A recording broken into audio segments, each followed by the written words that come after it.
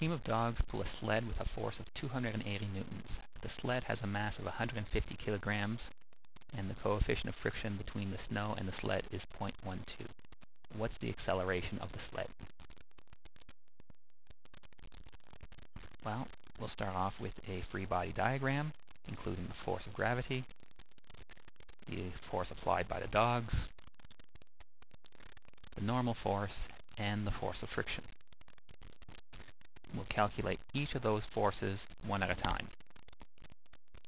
So, the force applied by the dogs is given by the problem, which is 280 newtons.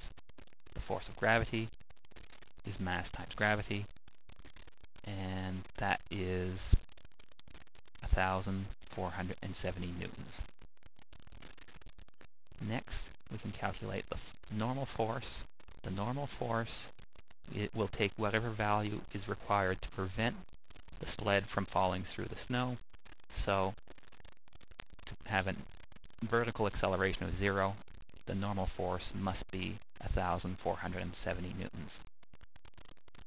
Now, the force of friction is the coefficient of friction times the normal force, which is 176.4 newtons. To calculate the acceleration, we need the net force. The net force in the y direction will be 0, and the net force in the x direction will be the force applied by the dogs minus the force of friction. So the net force in the x direction will be 104 newtons. So the net force is 104 newtons in the x direction. The acceleration will be the net force divided by the mass. So it's going to be 104 newtons divided by 150 kilograms, giving us 0.69 meters per second squared in the x direction.